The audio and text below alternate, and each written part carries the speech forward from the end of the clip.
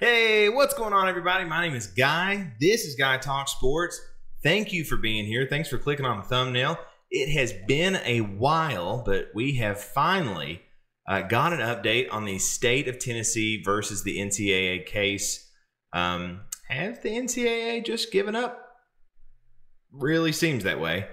Before we get into that, if you don't mind, bottom right over there, please smash that subscribe button for me. Continue to help me grow this channel. Let's get into this.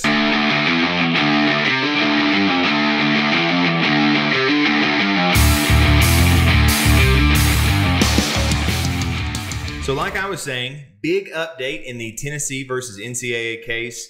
There's an article that was written yesterday by Craig Smith of A to Z Sports. We had on February 23rd, the U.S. District Court Judge Clifton Corker, the one and only, granted the preliminary injunction in favor of Tennessee, as well as the Commonwealth of Virginia, that basically stripped the NCAA of any power to enforce their sort of bizarre NIL rules and regulations. If you would like a refresher on this, entire case, what it's about, kind of the timeline of it all, I actually have a playlist dedicated. If you go to the page, it's a playlist dedicated solely to those videos that kind of review the entire thing. And so be sure to check that out if you want to review a little bit more about, kind of this topic, or even if it's just a refresher. Anyway, so the NCAA, after that ruling, had 30 days to file an appeal. So that would have made March 24th the deadline for them to make this appeal. I think everyone expected them to do that because it was really their only option going forward was to appeal this decision, other than just, I guess, sort of giving up.